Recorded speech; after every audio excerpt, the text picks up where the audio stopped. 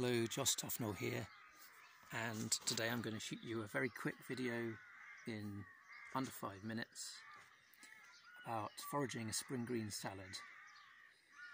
So I've been for a little bit of a walk today and just gathered a few of our abundant greens this time of year here in North Devon on the coast in the UK.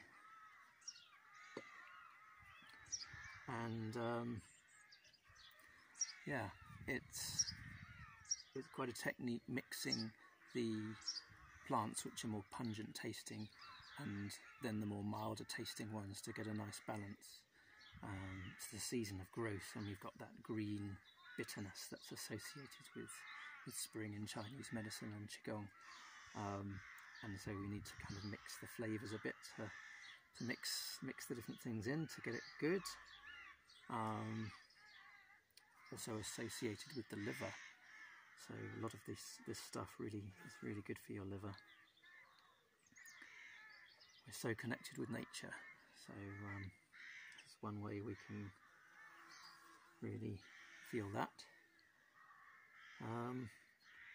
So I'm going to look at some of the pungent herbs that I've got here, like dandelion, lion's teeth of the lion.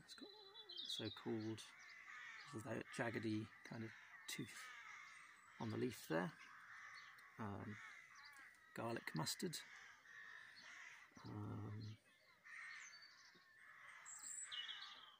sorrel. It's got that arrow shape.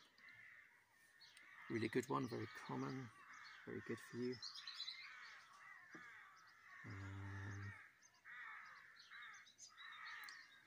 Got wild garlic. Some of these are getting a bit wilted because it's been an hour or two since I've come back from my walk.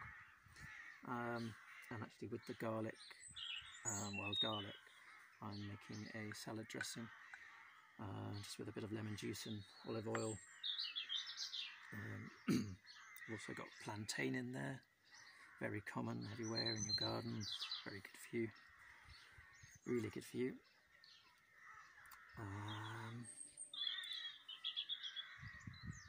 So I've got bittercress, wintercress, cleavers, you know, the sticky weed. I don't put too much of that in, but this time of year it's still quite good just to get the end of the shoots before they get the seeds forming on them.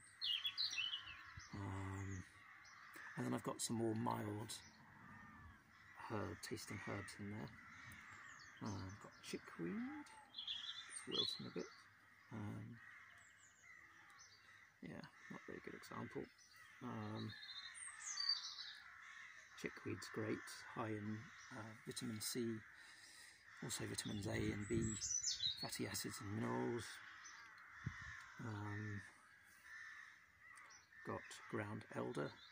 It's very common in people's flower beds. Everyone always wants me to pull them out. You could just treat it like spinach. It's really good. I've got, as I say, pennywort. I've got hawthorn leaves and flowers. Quite a nice nutty flavour. I've got bistort and fat hen, lamb's lettuce, some leaves from Alexander's.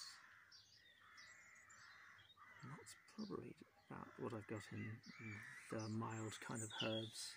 And then I've got a few sort of decoration ones like primrose flowers. I've got dandelion flower, that's edible as well, it's shriveling up a bit now. Violets, a little bit of speedwell. This is a nice kind of one that's ivy leaf toadflax in the walls. It's kind of got a slightly sort of lemony type flavour. Herbal Robert, it's another really good one, high in antioxidants. I have got, is that about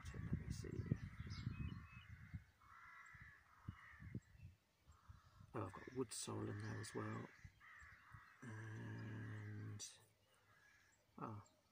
gorse flower. Yeah. And on a different note, I've also got, oh, that's a bit mashed as well now, I've got a little bit of milk thistle or sour thistle.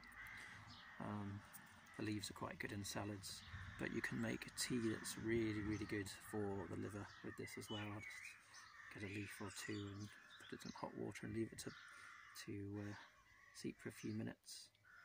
So cool because if it's, when you break it, you kind of get that milky, maybe that's not, it's not so fresh anymore, but normally you get the white coming out of it quite easily. You can see where it has been. Yeah, so that's really good for the liver and really healthy. I mean, you cannot get a salad like that in the shops, can you? Organic, local food, everything you need in nature right from your doorstep. And it's quite tasty. It might get take a bit of balancing the ingredients to see what you like and what you don't like, and you can always mix it with things like tomatoes and cucumber, or even apple, you know, or nuts. You can just use your imagination, carrots, depending on what you've got in there and what you feel goes well.